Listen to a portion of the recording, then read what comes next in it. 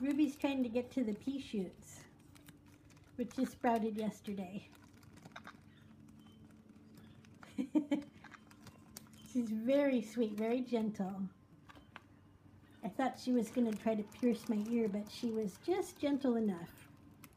Just gentle enough. So I'm trying to make her some lunch, her and Punky, but she keeps flying to my face or my head. So I think I'll let her pick at this bag for a little bit while I chop up her veggies and fruits. Get her some lunch. She's a cutie. She is a cutie. Hi, Ruby. Hi, baby. Hi. You want these guys too?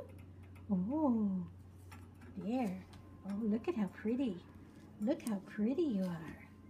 You see more sprouts? Yeah, we got all kinds of sprouts here. Yeah. Oh, she's now into the mung bean sprouts.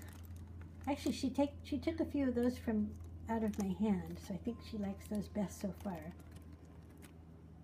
Okay, I'm going to stop this and make her lunch. It's now 1:15. Doesn't look like she ate any of her food though in her crate, so probably nervous from the flight. Okay, I'll be back. We'll be back.